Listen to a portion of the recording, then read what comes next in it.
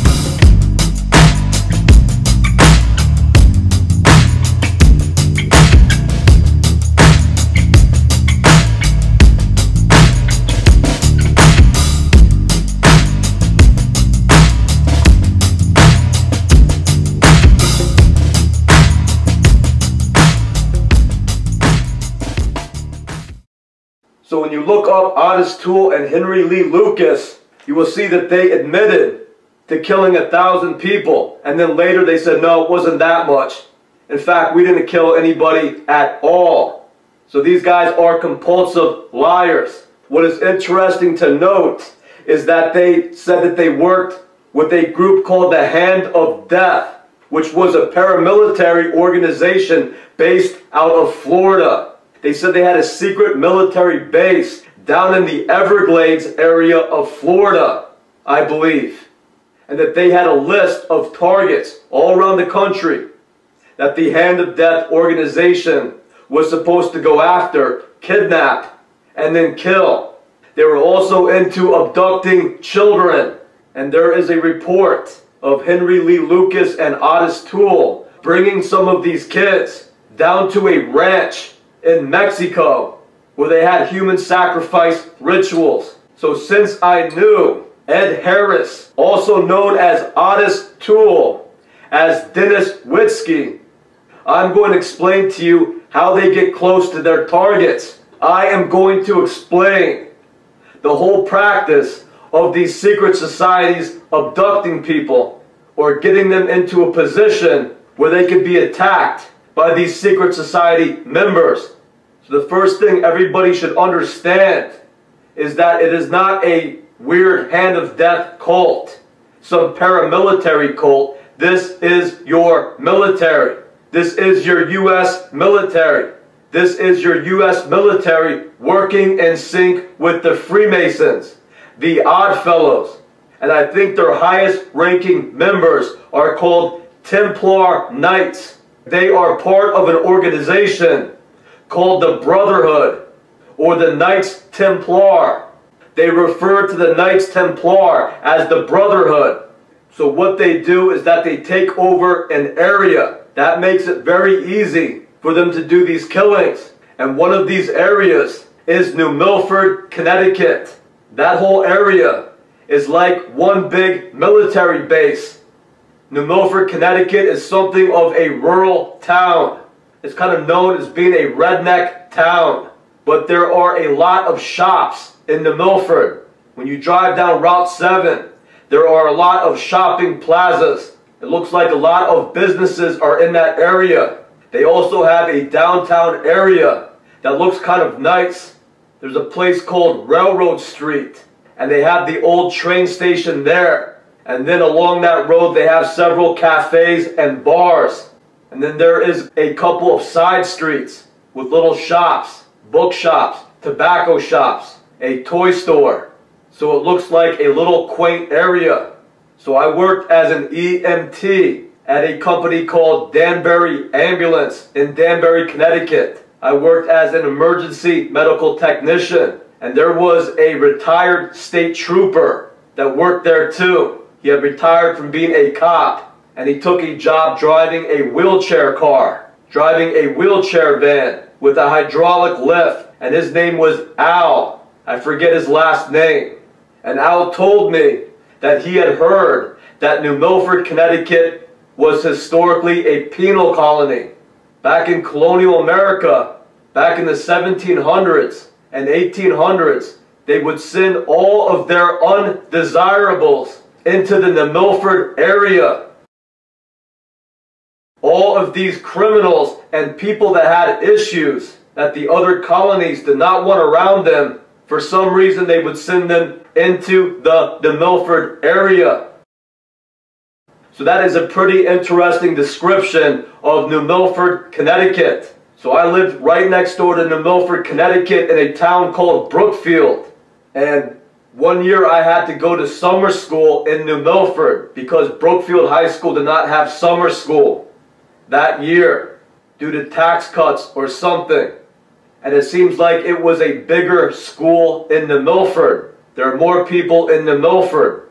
And there is a big population in New Milford of people that are retarded or have birth defects. And I think that there is a great deal of people that live in poverty or near poverty in New Milford. Another interesting fact about New Milford is that it is jokingly referred to as New Mildew.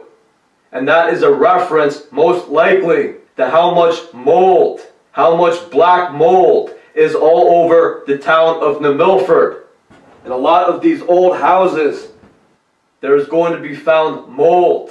And the military is very familiar with mold and the effects of mold, and that it drives people crazy. And that is exactly what the military is looking for with their people. They have programs where they take black mold and they purposely install it into houses that are for sale. And they get that stuff to grow all over the entire community. I think even on their Oddfellows Lodge, you could see black mold. So when they have a bunch of people that are breathing black mold that they're putting all over the houses, these people are prone to psychosis. And that is exactly what the U.S. military is looking for when they place these people under mind control during their occult practices. This is how they scare people into handing their firstborn children over to the military, over to the Knights Templar, over to the high-ranking members of the Oddfellows organization, so that they could kill their firstborn children in these occult rituals that they all live to do. And by handing their firstborn children over to these degenerates, supposedly these families are then left alone. They're no longer tortured or persecuted by these military organizations. They're given jobs. They're not attacked as long as they sit in their houses and breathe their black mold and do whatever the local chapter of the Freemasons tell them to do. So that is how these military-controlled regions operate. So in the New Milford area is where Dennis Witzke, also known as Ed Harris, lived. Right around the year of 2000. So my mother was living in Brookfield with her husband, who was an elderly man. He was something like 20 or 25 years older than she was. And after staying married to him for 10 or 12 years, he became elderly, and they were not getting along too well. And so Dennis Witzke, also known as Ed Harris, was hired to do some work at my mother and stepfather's house concerning putting a retaining wall in the backyard. There was a drainage problem from the road, and the yard was rinsing away. So he came with these like chicken wire cages and something called rip wrap rock. So he formed these wire cages and then used an excavator to fill those cages with the rip wrap. And those cages were partially buried along the border of our backyard. So that helped the yard from rinsing away due to the drainage problem that we had. So Dennis began to hit on my mother. He would wait for her at the bottom of the road in his pickup truck and kind of wave at her. And then he would hold up coffee and donuts to her and said, I brought coffee and donuts for you. So they began to date. And like I said, my stepfather was around 70 at that time. So I do not think that they were getting along so well. And he acted like he really didn't care that she was seeing Dennis Witzke. I don't even think that he was staying at the house. By that time, I had moved out with my girlfriend named Kim. And we had an apartment in New Milford. And the reason we moved there was because the rent was cheap. We got a 2-bedroom apartment for $700 a month. And it was a lot nicer than the apartments that they had in Danbury and Bethel. So I want to tell you how men like Dennis Witzke, also known as Ed Harris, also known as Otis Toole, will try to destabilize your life. So our lease was about to run up in New Milford. And Dennis told my mom, why doesn't Kim and John stay at my house in Sherman, Connecticut, which was right next to New Milford. For the most part, I'm hardly there. And they could use one of the rooms upstairs to stay in, and they don't have to pay me any rent. So we thought he was a great guy. So at that time, we were looking to buy a condo, and we eventually found one in Brookfield, Connecticut. So for about 2 or 3 months, we stayed at Dennis Witzke's house in Sherman, Connecticut. So when we finally got our mortgage for our condo in Brookfield, I guess we moved into that condo in Brookfield around the summer of 1999. So in the spring of 2000, Dennis Witzke made the suggestion to my mother that I come work for him. At that time, I was working at Danbury Ambulance for about $12.50 an hour. And I'd been there for about 3 years. And while working there as a wheelchair car driver, it was a van with a hydraulic lift. I went to school to get my EMT or Emergency Medical Technician degree, my certificate. And then I started working as an EMT on an ambulance. So I remember around 2000, the union came in. The employees there brought the union in. They voted the union in, and our pay increased. And I was making pretty good money there. I was making more money than I had at any other job I ever worked at. I had just gotten a raise when the union came in, and I had overtime, which paid time and a half. But my mom said that Dennis will pay you $15 an hour, and you can learn a trade from Dennis. You'll learn a little bit about construction and tree removal through Dennis. So why don't you quit your job at Danbury Ambulance and come work for Dennis? So I finally agreed to that in April of 2000. And that was a bad decision.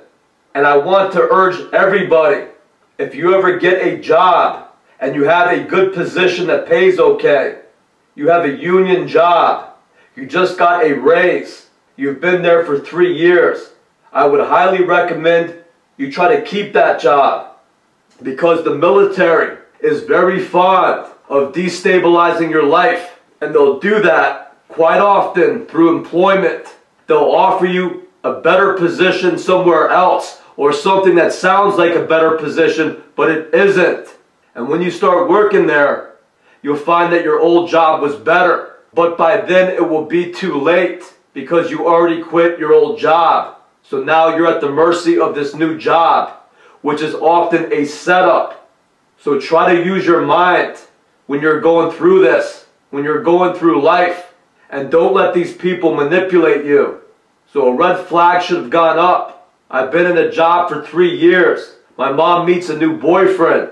Why on earth would he say, have your son quit his job, quit his good job that he's been at for 3 years, and then come work for him for something like $100 more a week?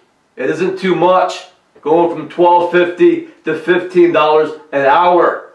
And what I also didn't pay attention to was that my commute would go from a 10-minute commute from Brookfield to Danbury to a half-hour or 40-minute long commute to New Milford, to Sherman, because his business was based out of his house.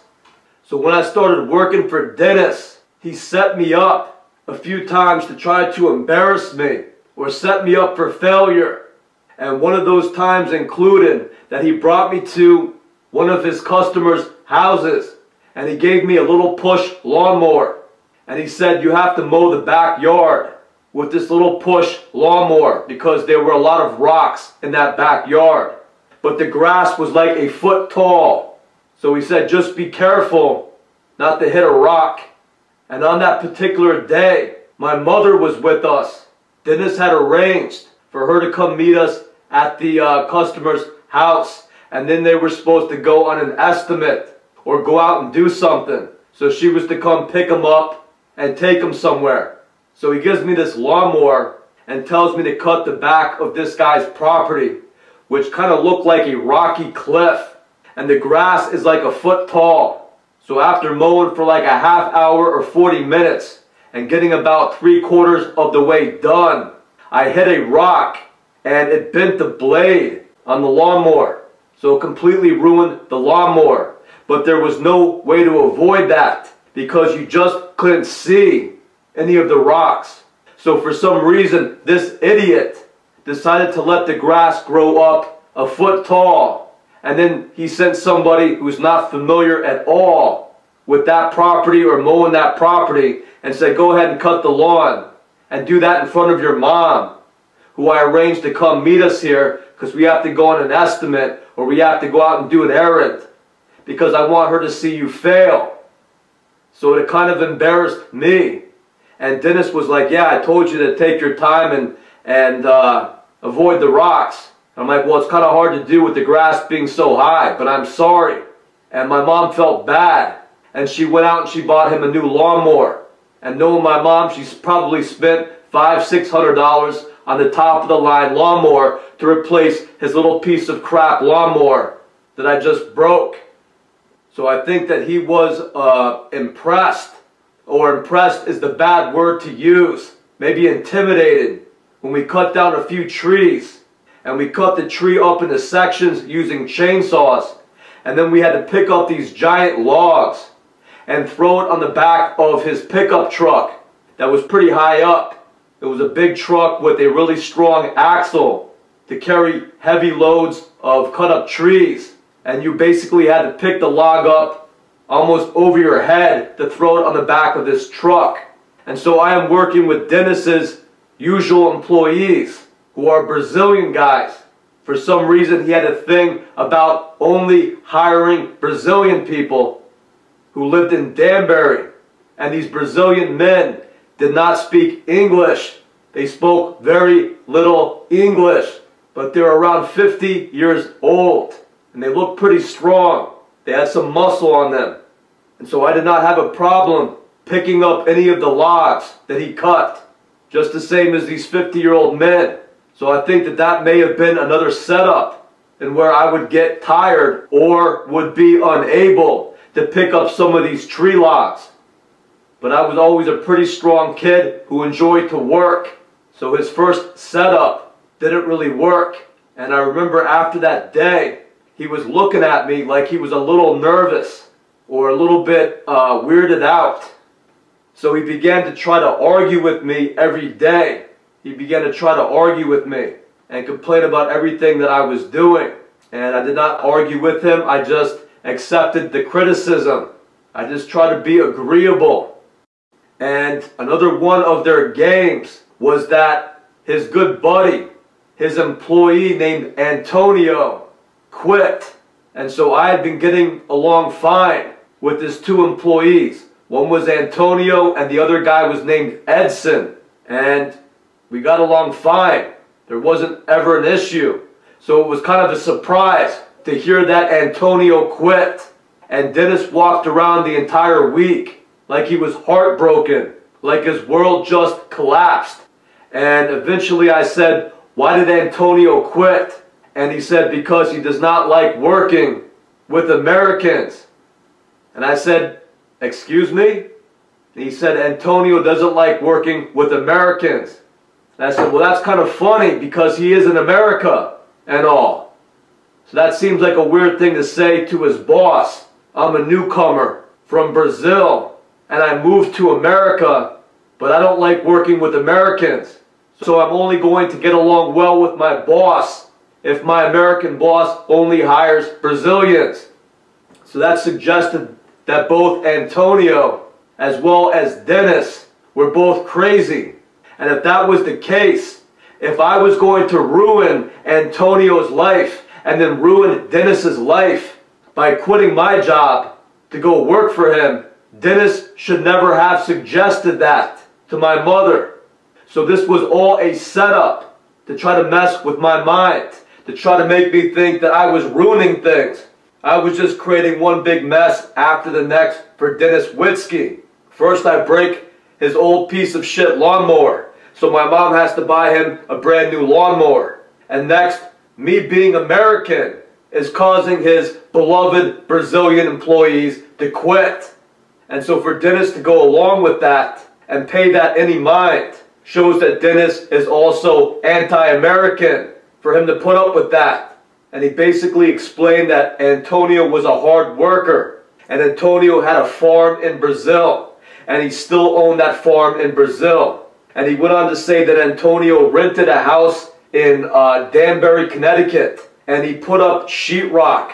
So he transformed like the living room and the bedrooms into these weird little cubicles. And then he would rent these little cubicles out to new-coming Brazilians, and he would make a lot of money. So this shows you what type of guy this Antonio was. He looked kind of like a European Brazilian. He was not a dark-skinned man. Both him and Edson looked like Europeans. They had blue eyes and fair skin. And so this is how they would handle the new Brazilians coming to the area. I think Dennis said the ones that didn't have a green card or didn't have all their paperwork in order could be trafficked through Antonio's house. So Antonio was just really smart, according to Dennis. This was a type of guy that would get into the heart of Dennis Witzke. This was a type of guy that Dennis Witzke would really admire and respect. I don't know if that's an exactly legal practice to do that, to rent a house, then put up sheetrock to convert all the bedrooms and the living room into little tiny cubicles where you could then rent those cubicles out to Brazilians that don't have their green cards or don't have all their paperwork in order. This sounds like something of a corrupt man. And then he wants to quit his job in America because he does not want to work alongside an American. So this is another setup. So we were installing a patio on our last job, and Dennis Witzke must have put something in my thermos. I would bring in water or iced tea in a thermos, and he must have drugged me, because I remember having no energy the last 2 days on the work site. I could barely push the wheelbarrow around. It was like my body weighed 1,000 pounds, and I felt like I was going to pass out. And Dennis kept on yelling at me that I wasn't moving fast enough. And he had something like a surveyor scope. So the whole time he's sitting there looking through a surveyor scope. And he's doing this for like an hour or 2 hours. So I've put in many patios since then. And I have no idea why somebody would have to look through a surveyor scope for 2 hours straight to put in this little patio in someone's backyard. It was a little ways out into their yard. So I think that he really didn't have anything to do. And I think that he really didn't like to work. And so his excuse was to stand there and look through this surveyor scope while his remaining employee, Edson, would assist him in this very delicate process of picking out exactly where this patio had to be placed in the yard. And so they would scowl at me as I was digging dirt, putting it into a wheelbarrow, and then going to dump it. I think they wanted me to dump the wheelbarrow on the back of the truck after pushing it up a ramp. And they're scowling at me saying, "You're not working fast enough. What physical work is too tough for you, huh? Some people are not cut out for landscaping. John just might be a big wimp."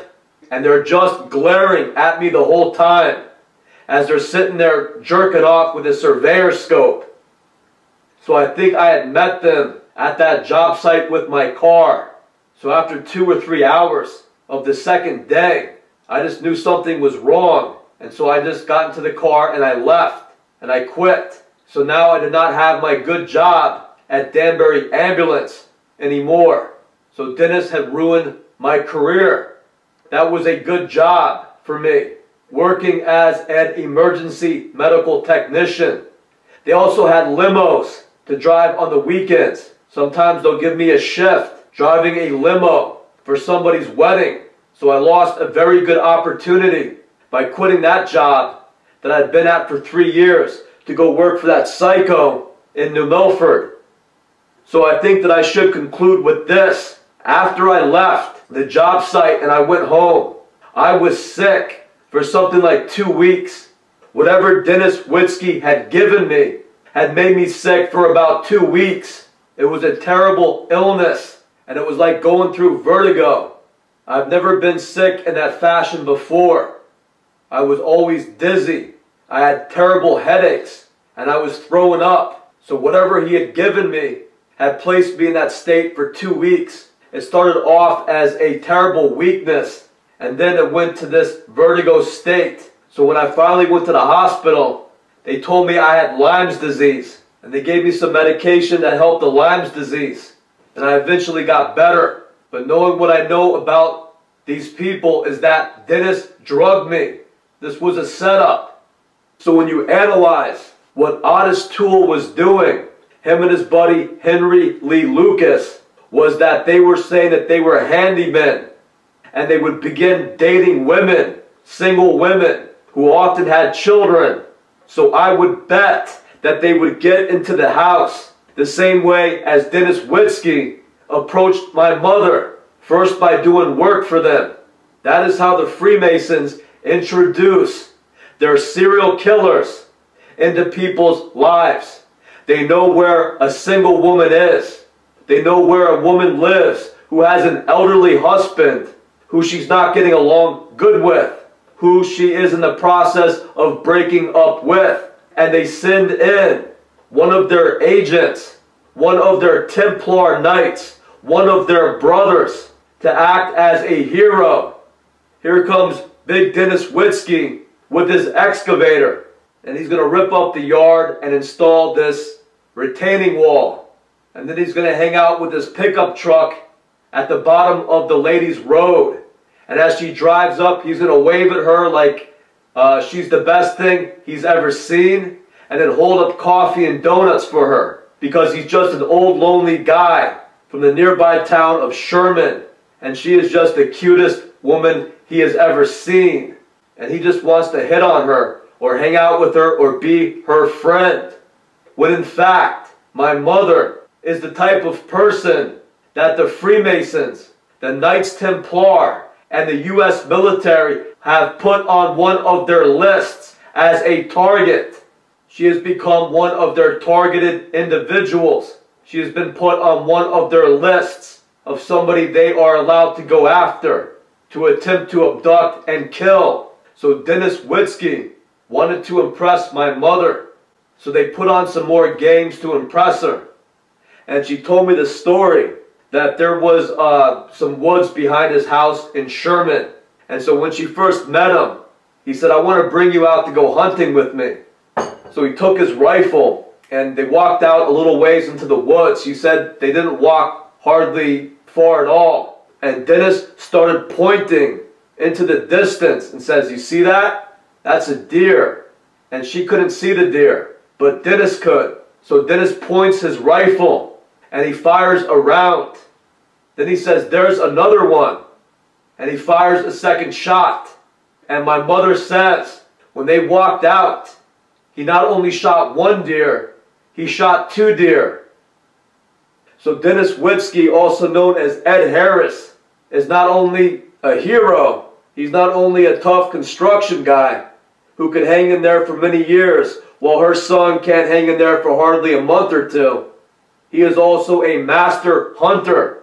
He could go out into the woods behind his house, and within a period of minutes, he'll shoot not only one deer, but two deer. So my mother would believe something like that. But the truth is that him and his buddies brought two dead deer out into the woods and dropped them there.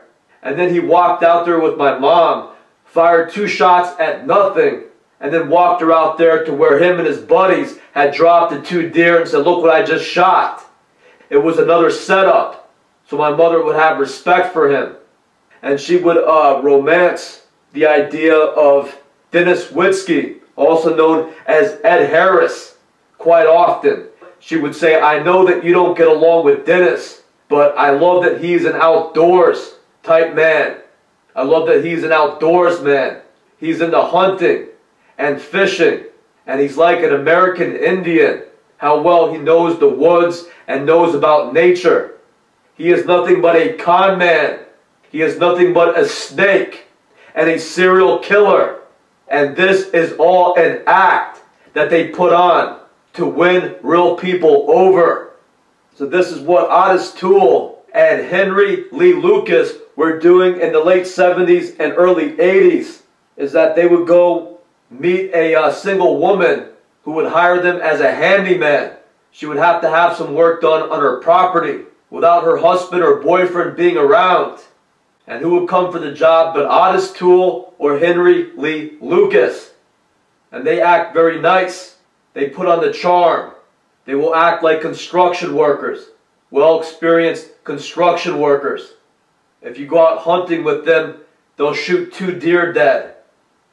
So these are the type of things that are arranged in their military-controlled regions. This is how all of their brothers, their Oddfellow brothers, their Knights Templar brothers, all work together to set up these situations. I wouldn't be surprised if these single women that were attacked by Otis Toole and Henry Lee Lucas were made single due to the fact of these people living in a military-controlled region. So what they'll do is that they will attack these men by destabilizing their life. They'll get them fired from their jobs. They'll get them to quit their good jobs and go work for these companies controlled by these Oddfellows, or these Knights Templar members, or these Freemasons, and they'll set them up to fail. They will drug them. They'll try to set them up so that they'll fail at work. They'll try to set them up to get into fights with the people they work with. And if they don't fall for any of their games, and they prove to be sensible people and good employees, they will just start drugging them. They will make them sick so that they're unable to work. So some of these women's husbands may die. They may continue to show up at whatever company these Freemasons own, and sooner or later they come down with an illness that they die from. Oftentimes these people may get depressed and decide to go to a bar, and the Freemasons will arrange for them to get into an argument with one of their brothers, and then they'll get arrested. Or they'll do things to cause stresses in the house so that the people get into arguments and they end up breaking up to get the real dad or the real man out of the house and move in Dennis Witzke, also known as Otis Toole, and his buddy Henry Lee Lucas. So I think that that is what they were doing. They were moving in with single women who had children, and they were using that proximity to attack them. So once again, I think I am alive and here today because of acts of God. It's kind of funny that they say acts of God is something like a hurricane or something that destroys something in an insurance claim. They use that phrase a lot in insurance paperwork. But an act of God may also mean a good thing. So I believe in God. I believe in God's angels.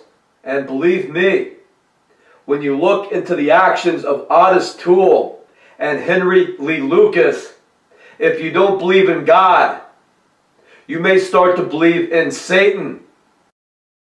You may start to believe in absolute evil on earth. You may start to believe in demons, because that is what these people are.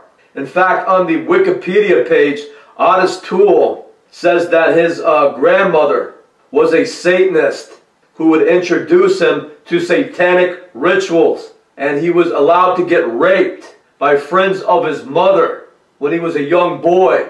And once he was 10 years old, he realized that he was a homosexual. And then from the years 1966 to 1973, he was a drifter. So the truth is that Otis Toole grew up in a military household.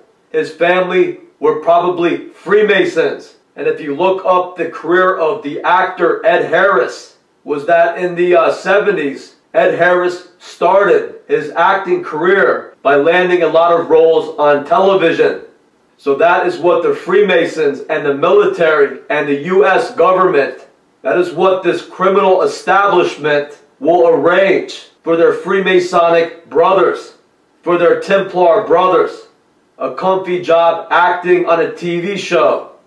So it says on Wikipedia that Ed Harris acted on one episode of this TV show and then acted on another episode of another TV show. So it was quick money. Just show up and play this role on TV. It takes you a day, takes you a couple of days, and everybody knows actors are pretty well paid. So act for a couple of days, here's some money, then go back to whatever town that you're assigned to and do what we want you to do over there, which is go after the next target on their U.S. military Templar Brotherhood hit list, who Otis Toole referred to as the Hand of Death, a paramilitary group out of Florida with a base in Florida that was into human trafficking and abducting children. This is how they do it. They don't necessarily run up to kids on the street, grab them and throw them in the back of a van. They'll knock on your door with a big smile on their face. They're to do some work for you. Then they'll show up with their excavators and their pickup trucks and do all this great work on your property. Then ask your mom out on a date and then eventually move into your house where they will poison your mom. And then your mom will get sick and go to the hospital. And your mom will die in the hospital. And it's a good thing that old Uncle Otis Toole and his good buddy Henry Lee Lucas are there to watch after you and your brothers and your sisters, because your dad got arrested or your dad moved away. And then when your mom got sick, the only people that are there to care for you is Uncle Otis Toole and his gay boyfriend that he calls his good buddy Henry Lee Lucas. So these men are homosexual. You may call them bisexual, but the truth is that they hate women. They have no compassion, and they get a kick out of hurting people and setting people up to get hurt. And they make a lot of money doing that. So if your name comes up on a list, you're just one of the 1,000 people on their list that Henry Lee Lucas and Otis Toole will set up to die or rape, torture, and kill you. They go through thousands of you. They don't care how sweet your mom is. They don't care what a nice person your mom is. This is what they do for the Knights Templar. This is what they do for the Freemasons. This is what they do for the Odd Fellows. This is what they do for their U.S. military. This is what they call serving their country. This is what has taken over your U.S. government. So Henry Lee Lucas and Otis Toole were arrested around 1983. There are a few interviews on YouTube of Otis Toole talking about some of these murders. And then supposedly he dies in the 90s when he was something like, what, 50 or 60 years old. So that's just more establishment bullshit. So Otis Toole was arrested in 1983, and then he's released as Ed Harris, famous Hollywood movie star who gets all these big roles in movies now. No more little TV episodes for Eddie Harris. He's now a famous Hollywood movie star. And Ed Harris goes on to get a bunch of big roles in Hollywood next. That was his big reward for committing thousands of murders with Henry Lee Lucas, taking out all of these military targets on their hit list, also known as single women and their children, American citizens in America. That is the big bad targets of the U.S. military. That is why I am the first to call these men heroes and give them the respect that they deserve. Because one day the American people are going to wake up and realize that these men are worse than tyrants. To call these men tyrants is too good for them. So Otis Toole was arrested in 1983, and then he's released as Ed Harris. So what is also interesting to note is that Ed Harris is a commodity. It's a product. They have 2 or 3 men that act under the name of Ed Harris. So if you say, well, Ed Harris was doing movies around this time that you say he was hanging out with your mom, I will say that these actors have doubles. They call them their twins. And Ed Harris's twin brother is an actor called Scott Wilson. Look up the actor Scott Wilson and compare him to the actor Ed Harris. These 2 men are interchangeable. Dennis Witzke and Scott Wilson could both act as Ed Harris. And they probably have a dozen people that could do that too. They do that again and again and again through Hollywood. They do that with the actor known as Leonardo DiCaprio. The original Leonardo DiCaprio kind of got old and fat, so they had to replace him.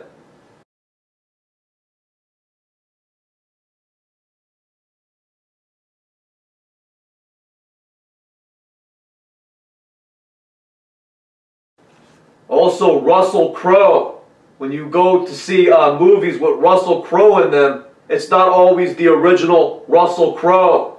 It's whatever actor they could send to the makeup studio to resemble Russell Crowe.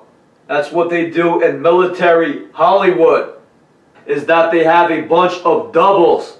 They have a bunch of lookalikes. They have a bunch of clones who all resemble the same man or the same woman, and they all act as the product known as Ed Harris, or the product known as Leonardo DiCaprio, or the product known as Russell Crowe. There is no individuality in the Freemasons. There is no individuality in the U.S. military. They want all their guys to think alike. They want all their guys to look alike. Nobody stands out as being an individual in the military. Nobody stands out as being an individual in the Freemasons.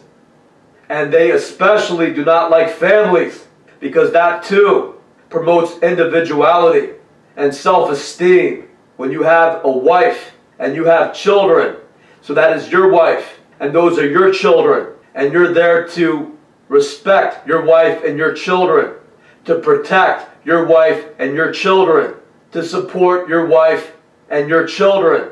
That is the base of individuality.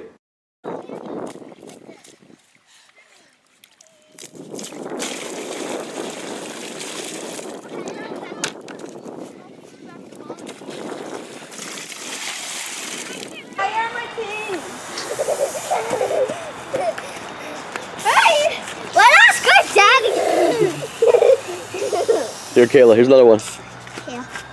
Oh, well, no, not in the eyes. Dad, you can't do it.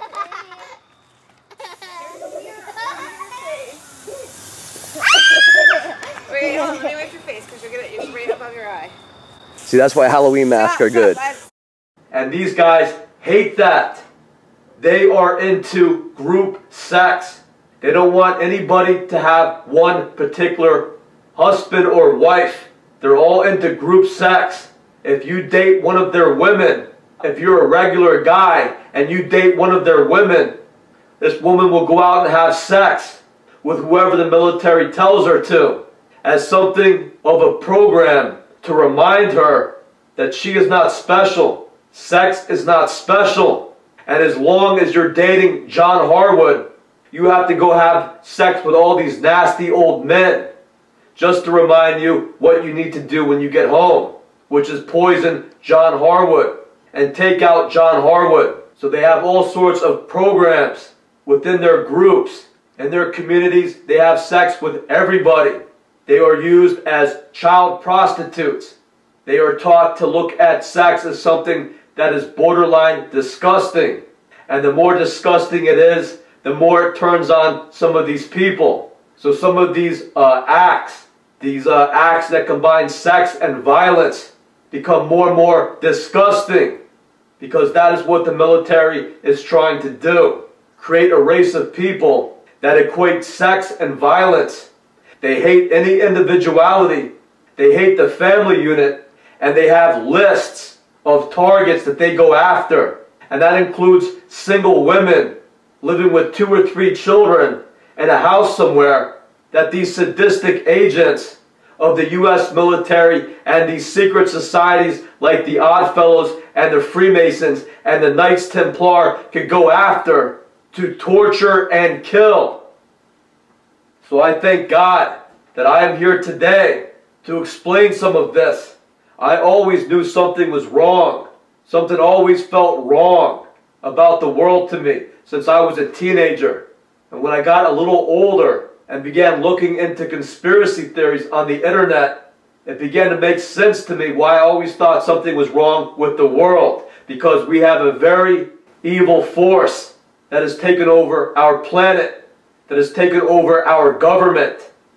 So when you hear about the Illuminati, when you hear about the conspiracy, and they always tell you it's well-known actors, well-known politicians, well-known corporate executives, well-known reporters, and people in the media who are involved in the Illuminati, who are involved in the secret societies, who are involved in the conspiracy, who are involved in these satanic or occult practices, they are not lying, because they want you to look at their most evil men and women as heroes, as stars, as your leaders. And then they get on TV and they go through their little act, and everybody believes it. Everybody believes that Trump says a few good things, that Trump is okay. Nothing is further from the truth. These people are the worst tyrants that they have in the military and these secret societies. These are the worst people in the world. That is why they're trusted to be politicians on TV, why they are trusted to be Hollywood stars, because they have sold their soul to the devil. They belong heart and soul to complete evil.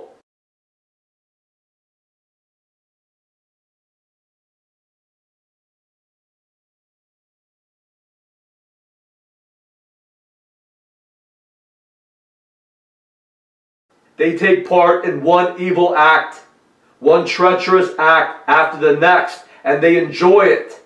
And their reward is to act as your president.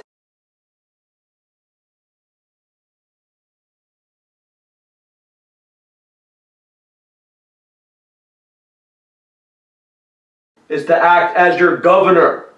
Is to act as the mayor of your town. Is to act as the head of the police.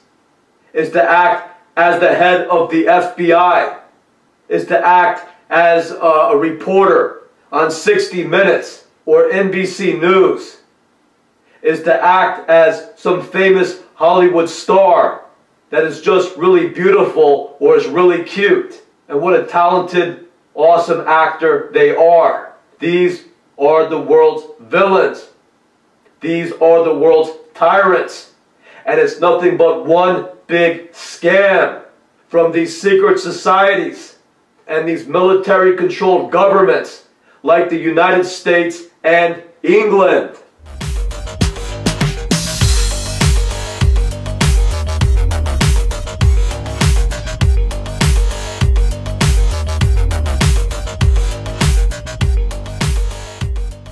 So what is very important to understand about men like Dennis Witzke, also known as Ed Harris, is that once these individuals have some sort of contact with you, these type of men will develop some sort of fatal attraction mentality with you.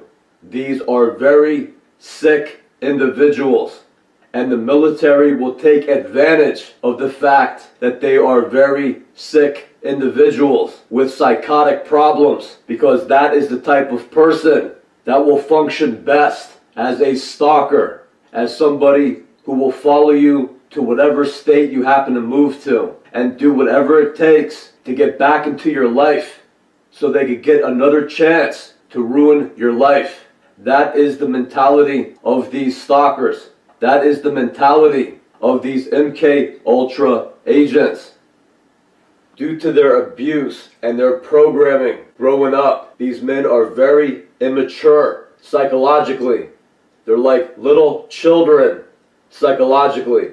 And they consider these military actions against you and your family a game. That is what they consider it. And they win the game when they destroy you and your family. So once these people get into your life and you're able to get away from them, you're able to wake up and get away from them, very often these men will change their identities. They will even go get plastic surgery on their faces. They will have augmentation done on their faces that will change the way their faces appear. They'll get nose jobs. They'll get cheek augmentation. They'll get chin augmentation, which means pieces of bone or silicone-like materials are surgically implanted all over their face that changes their facial structure and makes them appear like a different individual. So my mother broke up with Dennis Witzke, also known as Ed Harris, around the summer of 2002. He began to act very controlling, and after alienating me to the point that I did not want to go to my mother's house as long as she was living with Dennis Witzke. After getting me out of the picture, he started to pick on my brother, my younger brother. And Chris is a very quiet kid. He's very easy to get along with.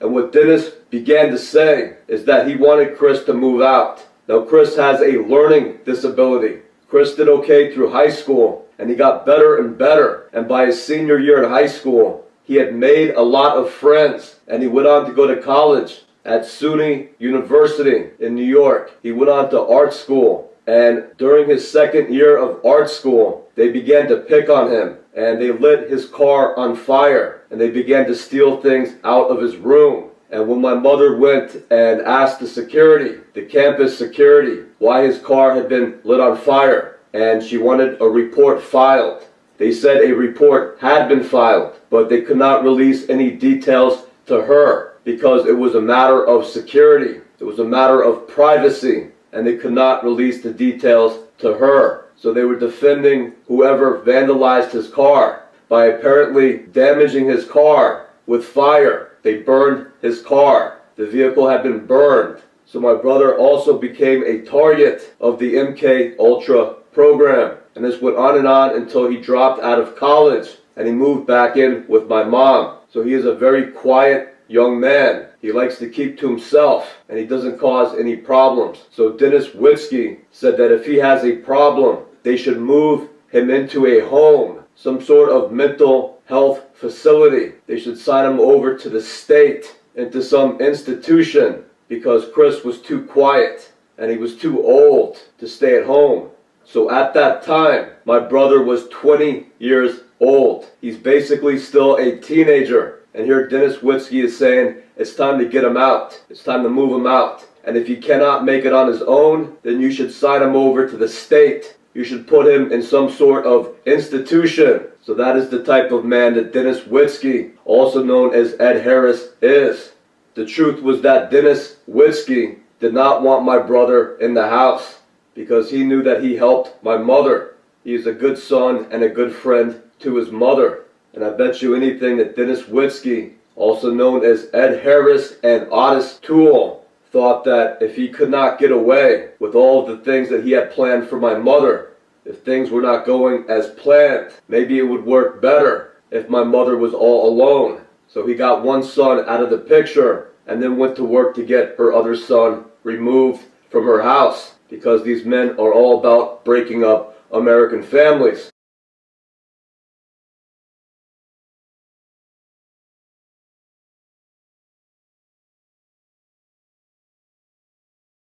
So this is a perfect example about how these men love to take their sons as soon as they hit the age of 18 and then ship them off to the military to get programmed, used, and abused in the U.S. military. This is that mentality. So my mother began to see another side to Dennis, a very childish and spoiled side to him. She said he began to act like a little kid who would throw fits when he would not get his way. So she left him. So at that time, I was about ready to move out of that condo that I had bought in Brookfield. So I moved in with some friends from Danbury, and I had plans to relocate to New Hampshire because I had met Rachel. So my mother and brother moved into that condo. So I think that I made it possible for my mother to leave Dennis Witzke. So that is how real people help one another. That is how family members help one another. I signed over the condo to my mother that her and my brother moved into, which helped her escape Dennis Witzke. So my mother worked at Danbury High School. She is an English teacher. So after breaking up with Dennis in the summer of 2002, a couple of years go by, and then she meets an individual named Jim Pace. And Jim Pace is also a teacher at Danbury High School. And I think that he ran the in-school suspension room. So Jim Pace, of course, is another agent of the MK Ultra program. After my mother escaped Dennis Witzke, also known as Ed Harris, also known as Otis Toole, the military is going to make sure that other military agents will approach her as friends. So I speak about Jim Pace in the very important video series entitled Flower of Life. And he is in part 15 through 18. So these are quick videos. They're about 10 or 15 minutes each. I want to refer you to that video. So I do not want to repeat a lot of information that is covered about the agent known as Jim Pace. However, an update is that Jim Pace is the actor known as Jeffrey DeMunn. I think that is how you pronounce that. And it's spelled D-E-M-U-N-N, like demon. I don't think it's just by chance that that is his name. I think that that is a stage name. It is another alias that these actors come up with. And he is best known for his role in the movie called Citizen X. I think that that was an HBO original. And Citizen X is about a pedophile and serial killer from Russia named Andrei Chikatilo. And it is a very disturbing movie. And throughout that whole movie, Jeffrey DeMunn plays the serial killer, and he is shown stabbing children out in the woods. So I looked up Jeffrey DeMunn on Wikipedia, and I do not recognize any of the other movies that he is in. So I think that he is a little known actor. Sometimes these actors have 2 or 3 different names, but Jeffrey DeMunn does not appear to have a lot of roles that are memorable ones from memorable films. So Jim Pace is recognized to be Jeffrey DeMunn, and he approached my mother as a fellow teacher at Danbury High School. So he became my mother's friend, and he kind of acted like a nervous individual that really did not have a lot to say. So he was a very quiet guy.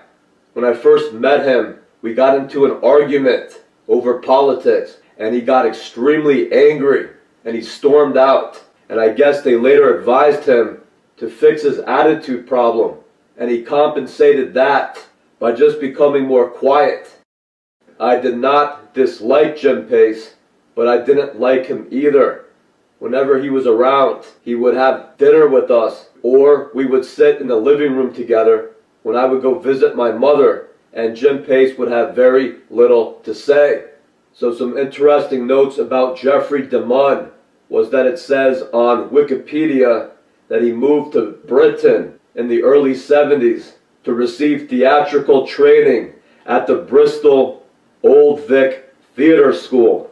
And then he moved back to the States, and he went on to develop plays at the Eugene O'Neill Theater Center in Waterford, Connecticut. And it also says that Jeffrey DeMunn was born in Buffalo, New York. So what is interesting to note is that Jeffrey DeMunn went on to live and work in the same state that we lived in. So my mother went on to sell that condo, and she moved to California. And Jim Pace, also known as Jeffrey DeMunn, he moved to California with her. And after a year or two, my mother said to him that she realized that they were not getting along. Jim Pace was a difficult individual to get along with because he had no individual hobbies or pursuits or interests. When he moved to California, he retired from teaching, and she said he would do nothing but pace around the house all day, often looking at her strangely, as if he did not know what to do with himself. And then if she planned for them to take a trip, for them to go to a museum or to a tourist area, he would ruin the trips. He would complain and insist that he wanted to go right back home. So at home he acted real nervous and anxious, as if he did not know what to do with himself. But if you planned something for him to do, if you planned a nice trip to take with him, he would go out of his way to ruin that trip. So she told him, "I don't mind if you want to come visit me, but I think we should break up because I do not think you're happy in California. And you often talk about your brother and your sister that you miss. So why don't you move back to Danbury? But you're more than welcome to come visit me in California." So that is what Jim did. They sold the house they had together in California. My mother moved into a condominium in California, and Jim Pace got a condominium back in Danbury, Connecticut, where he lived for most of the year. So for the most part, my mother remained friends with Jim Pace, also known as Jeffrey DeMunn.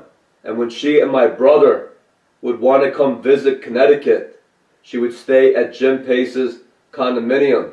So at that time, which was around 2007, 2008 and up, I had moved back to Waterbury, Connecticut with my wife Rachel Vogt, who I met in New Hampshire. I went on a trip to Portsmouth where I met Rachel Vogt, and eventually she moved to Connecticut, and we eventually got a condo in Waterbury, Connecticut. So when my mother would come visit Connecticut, she would stay at Jim Pace's condo in Danbury, and we would drive over there to go visit. So at that time, my daughters were very young. Eliza was 3 or 4 years old, and Michaela was 1 or 2. So around 2008, I was introduced to Jim Pace's brother named Richie Pace. And I met Richie Pace at Jim Pace's condominium in Danbury, Connecticut. And they said they were from New York City, and that Richie Pace was a truck driver. He was part of the truck driver union. He was something like a teamster out of New York City. And when you would meet Richie Pace, he gave off the impression of being an old tough guy from New York City.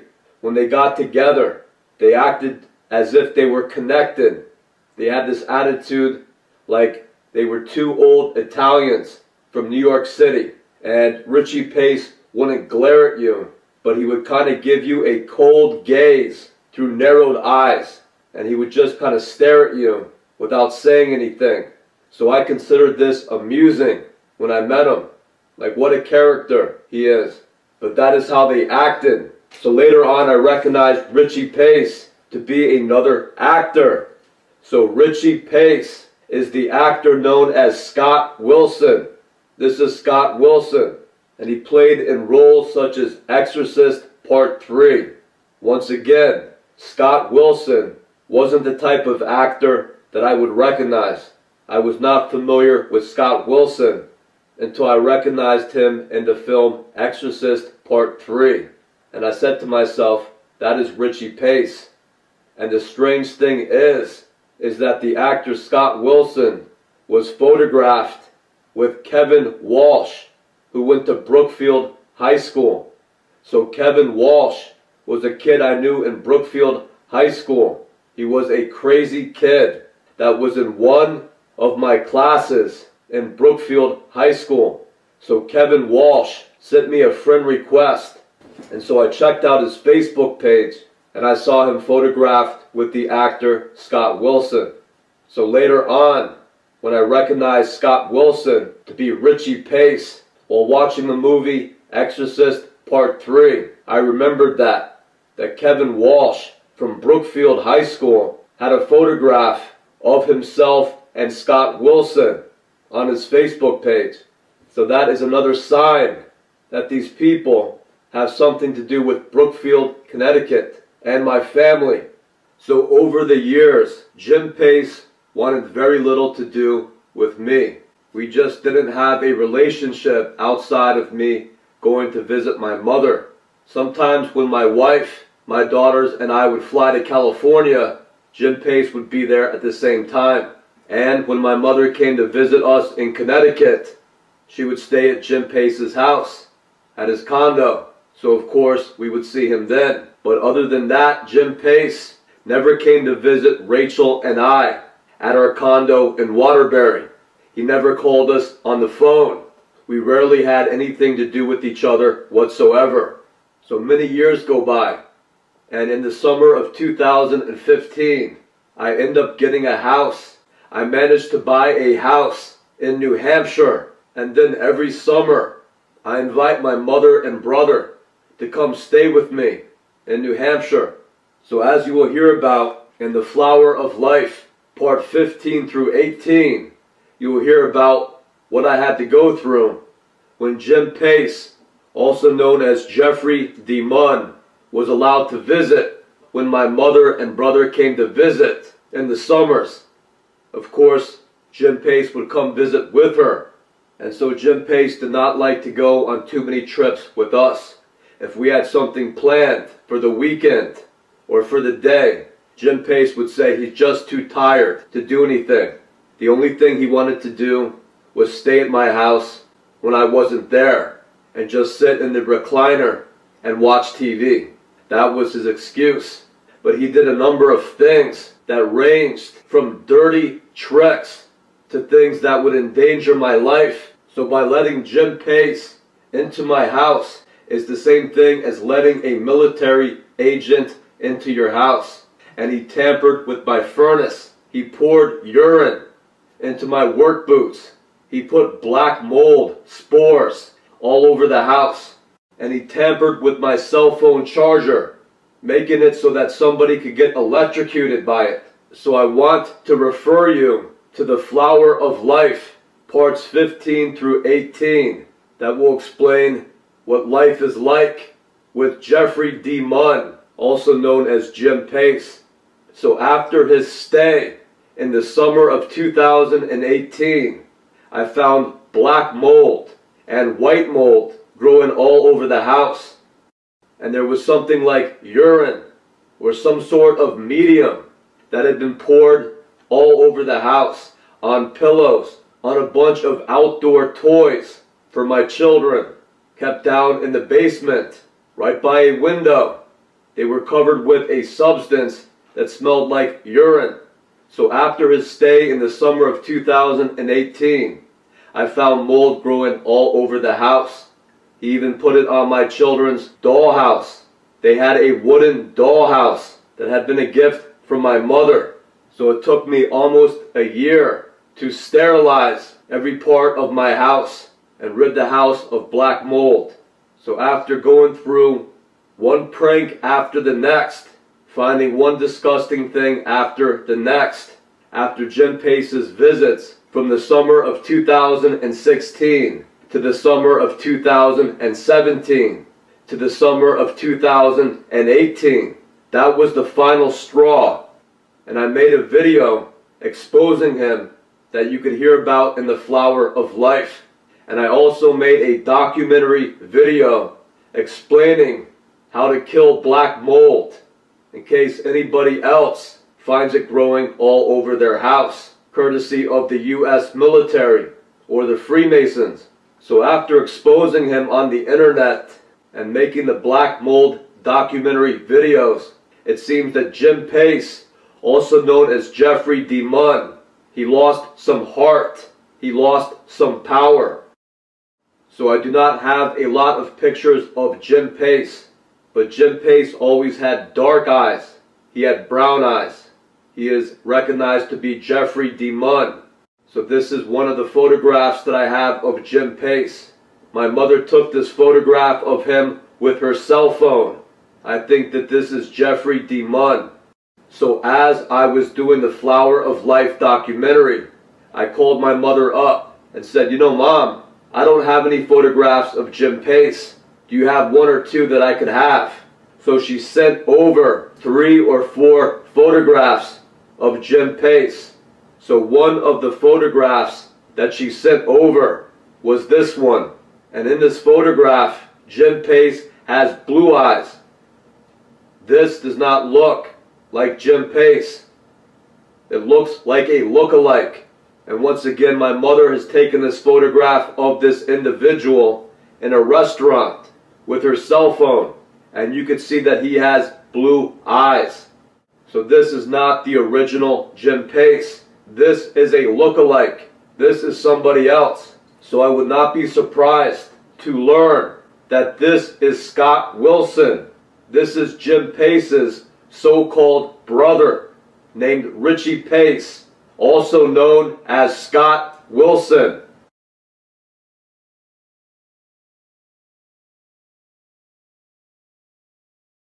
So if you remember, Dennis Witzke, also known as Ed Harris, looks almost identical to the actor Scott Wilson, also known as Richie Pace.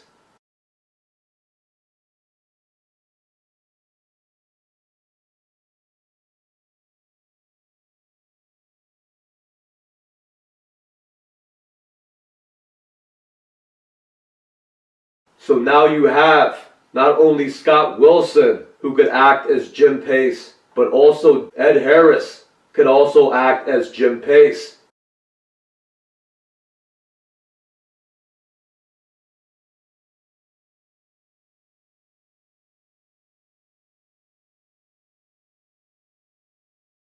So the original Jim Pace was Jeffrey DeMunn.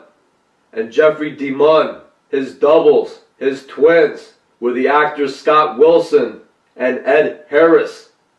So here comes Dennis Witzke, also known as Otis Toole, back into my mother's life. And in order to pull this off, these guys, Scott Wilson and Ed Harris, are getting plastic surgery. They're getting extensive plastic surgery so that they resemble Jim Pace. So like I said in the beginning of this segment, this suggests extreme psychosis. These men will do whatever it takes to manipulate and control my mother, to control or sabotage her life. And I guess it is not too much of a stretch, because as these guys get older, all of these Hollywood military agents want to get plastic surgery. It says Ed Harris was born in 1950, so he is 72 years old now. And it says that Jeffrey DeMunn was born in 1947, and it says Scott Wilson was born in 1942.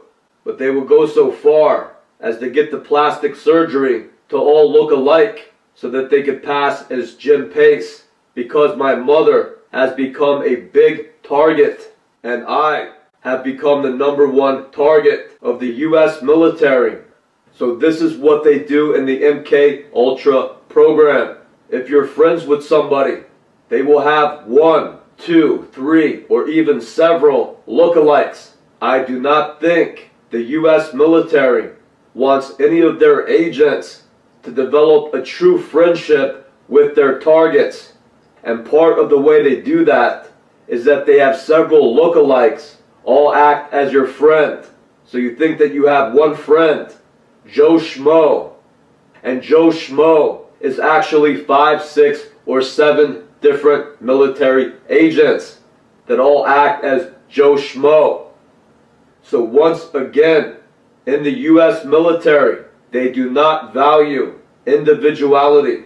These agents are something like androids. They're something like clones. What they like to do is they like to transform into somebody else. They act in that role, and then they transform into somebody else. That is the practice in the U.S. military.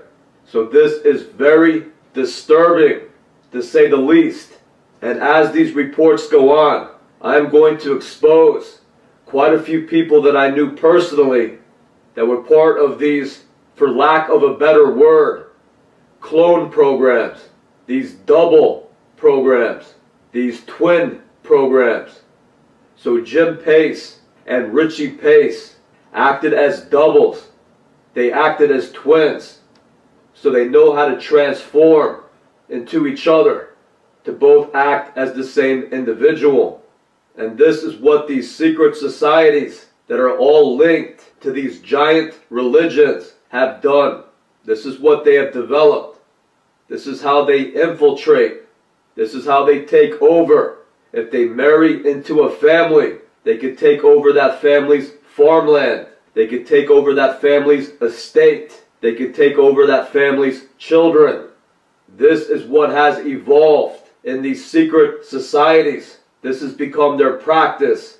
This has become one of their violent alternatives to war. I don't want to say it's an alternative to war. It's a different method of warfare. This is often how militaries will wage war on the people who live in their own country. And once they take control of somebody's family, what these men do is beyond violent. What these men do is beyond evil. This is almost what they prefer to do, so that they could set up a relationship with the people they plan on attacking. It's part of their MK Ultra games. It is part of the pastimes of their secret societies. Instead of just bombing your village, they would rather move in, act as your friends, act as your girlfriends, move into your house, and then go through these strange ritualistic practices involving their secret societies and their agents as they interface with you, as they play these games with your life. And once they get sick of toying with you, they then want to destroy your life and kill you. And they look at themselves as gods. These little android clones that all act as the same person. And they fool regular Americans. So if you start going out with one of these women and they give you one good year, they don't poison you or attack you or try to kill you for a year. According to them, you really owe them. They have so much power over you that they are like gods. All the rest of them wanted to kill you. They wanted to run you over with their car. They wanted to set up a sniper outside of your house and put a bullet in your head. But instead they gave you one good year. So you should be forever indebted to them. You had trouble finding work, and then one of the gods took pity on you and made it possible for you to get hired at $30,000 a year. And you were allowed to work beside their gods for 2 or 3 years without getting tortured or attacked. So aren't they good gods? These multi-millionaires from England and Germany and Italy and Israel. Aren't they good gods for showing you such compassion? They talked the others into allowing you to live for another year or 2 while they played with you, while they toyed with you. And then when the gods grow sick of you, then they'll start to poison you. They'll start to drug you. They'll put black mold in your house. If you heat your houses with oil and you have a large oil tank in your basement, like most people, they will arrange for your oil delivery company to have poisons dumped into your oil tank all winter long that release vapors that will attack your respiratory system. Then they'll zap you with their directed energy weapons, and your body will be so sick already from the drugs, from the poison, from the junk in the oil tank, to the black mold growing all over your house, that these directed energy weapons will nearly kill you. And the only thing that you will be able to do is stumble out of your house where these agents will be waiting for you. Maybe 1 or 2 friendly faces that will say, I know what to do. I know what you're going through, and I know what to do. And if you trust them and you go with them, you will find yourself abducted and tied up somewhere, so that masses of these secret society members could show up like an audience and watch somebody slowly torture you to death. And that is the grand finale for these so-called gods of the secret societies and these large international religions. This is their religious right. This is their right to commit human sacrifice. This is their offering to their gods. This practice has gone back thousands of years. This practice has gone back to the dawn of man on this planet. And this is just the best part for these agents. This is where it all leads up to. This is where it all culminates. This is the meaning to all of their games. And this is even better than dropping a bomb on a village. This is even better than dressing up in camouflage and then marching into a village with M16s in some foreign country. This is even more interesting for them. And then what they do to their victims just gets worse and worse, to the point that it's just a nightmare. It becomes hell on earth what they're doing to people, innocent people. And what's funny is that when you catch a Jeffrey Dahmer or a Ted Bundy or one of their serial killers, everybody is taught that you got to take this serial killer and treat them gently. Put them in a nice little prison cell with a mattress and a blanket. Bring them 3 hot meals a day. Make it possible so they can watch TV. Give them a little job at the prison in the kitchen where they could earn a little extra money, and then buy things off the commissary list to make their time more endurable as we treat these serial killers and these monsters humanely. That's what we're all taught. Meanwhile, when these members of these secret societies arrest somebody, they secretly arrest one of their targets. They're going to tie them up somewhere. They're going to burn them, and they're going to torture them slowly as a form of amusement to their other members. They are going to rape them. They are going to disfigure them. So that is how they treat their prisoners. And then when you catch some of these people, when you catch the Otis Tools and the Henry Lee Lucases and the Robin Gecks and the Tom Cocoraleses and the Ted Bundys and the Jeffrey Dahmers, you better treat them with nothing but kindness, courtesy, and respect, because these are their gods. These are their priests. These are their brothers. These are their sisters in these religious secret society orders. And they'll go into the prison as Robin Gecht or Otis Toole or Jeffrey Dahmer or Henry Lee Lucas, and they'll be brought out the back door as your senators, as your police chief, as your Hollywood stars, as your president. They'll just go through their little morphing program. They'll go through their little plastic surgery program, and they'll get released back into society to play whatever other role the military has for them. So you'll never get rid of these guys. If my mother managed to escape Ed Harris, also known as Otis Toole, he might go on another assignment, but he'll be back. He'll be back because he is the ultra-powerful guy. He is the only guy that will know what to do to get into my mother's mind and get into my mother's life once again and be able to take her out.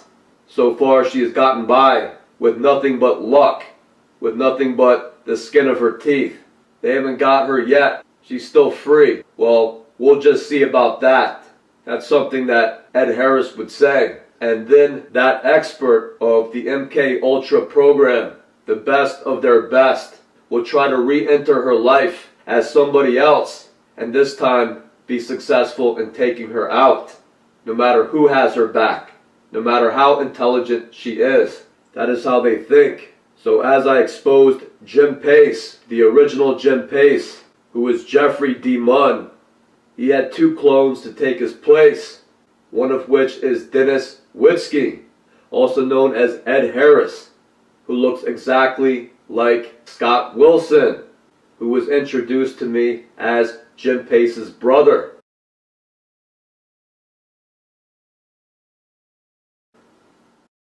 So this came in the mail, this magazine.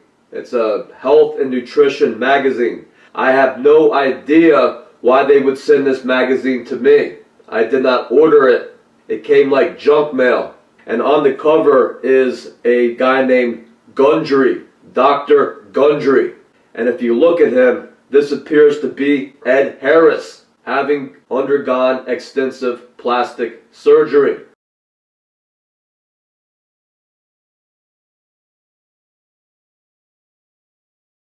Just look at this photograph of Jim Pace, whatever you want to call this guy. So this looks exactly like this guy, Dr. Gundry.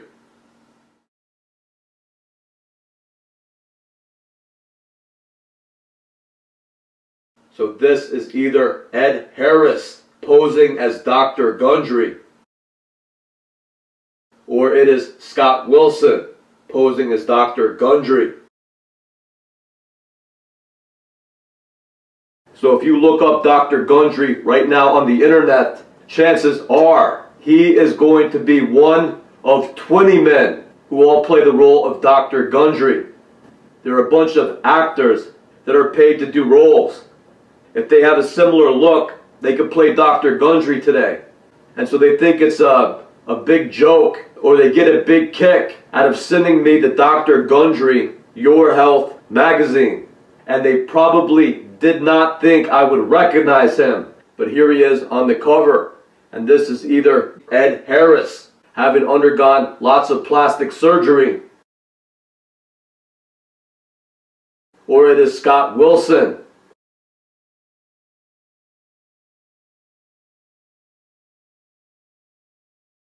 And as you can see, he resembles Jim Pace.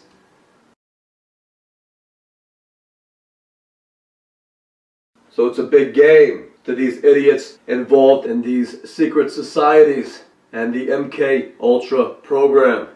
So I want everybody to take a look at this photograph of Dr. Gundry. I want you to take a good look at his eyes. These are the eyes of hate. This guy represents complete and utter hate. And we're taught to regard these people as our role models, as Hollywood stars, as our leaders. There is something inside of them that demands that. That's what keeps them going. They have multi-personality disorder. And the most evil men on the planet, they need to be looked at as your heroes. That is what gives them the power that they need to do these things to the American public and to the public of whatever country they are in. As they do the most terrible crimes in secret, they need to be looked at as your heroes. They need that. They need to dress up in the Hollywood movies and be regarded as your heroes, as your good guys, as your Boy Scouts. They need that recognition because part of them is like a little child. A lot of good people do good deeds and they do not need a reward for them. They do not need recognition. They do not receive recognition. They do not receive any awards. They do not receive any medals. But they get up day after day and do the right thing because that is the only thing to do. So that is one of the things that I detest about these individuals. They are the worst people on the planet, but they need to be recognized as your heroes. They need that. They need to be looked at as the good guys. You give them the power that drives them. So nothing illustrates this more than Dr. Gundry on the cover of Your Health magazine. So the funny thing is that I have been hearing about Dr. Gundry for about 2 or 3 years now from my mother. And my mother found him on the internet. And she tells me how he has the best advice about diet, about how to stay healthy by eating the right foods. And the funny thing is that half of what she tells me is the information that I came up with. I do not do many reports on health or nutrition, but I do speak to my daughters and my mother and family members about those sort of things. And my mom will say, wow, you sound exactly like Dr. Gundry. Dr. Gundry was saying the exact same thing. I saw a show on YouTube and Dr. Gundry was saying the exact same thing as you are now. And the reason I sound like Dr. Gundry is due to the fact that this is one of the agents that spy on me. These are one of the agents that will get a copy of my grocery receipt every time I go shopping to analyze what foods I eat. He'll listen to my phone calls when I speak to my daughters about vitamins and their diet, what they should be eating and what they should not be eating. So I never looked up Dr. Gundry when my mother would say those things to me. So when this magazine arrived and I took a look at this Dr. Gundry and I recognized him to be a Jim Pace model, most likely Ed Harris, I began to realize why Dr. Gundry's information and videos were made readily available to my mother. Because once again, he needs to be looked at as a good guy. This is how these agents of the MK Ultra program think. It's a blend of superstition, the occult, and psychology with these people. And he's going to get some power over her by influencing her to look for him on YouTube and to watch his videos on YouTube where he poses as a doctor who discusses good nutrition and diet. So that gives them the power and the will to try to run more games on her psychologically. That is what drives them. This is what they do. They like interacting with regular people. That is what these quote-unquote stars and the members of these secret societies are into. They like to mingle with regular people, befriend them, get to know them. So these games get evil when your daughter begins to date one of these men, one of these young men, and the military wants to make it so she's dating 4 or 5 of them. You can see how they have no respect for the human way. They have no respect for anything.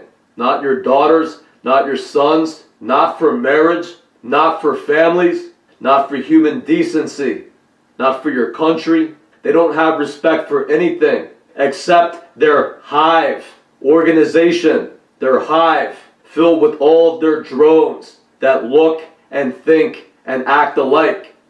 And if you invite one of them into your houses, you're inviting all of them into your houses.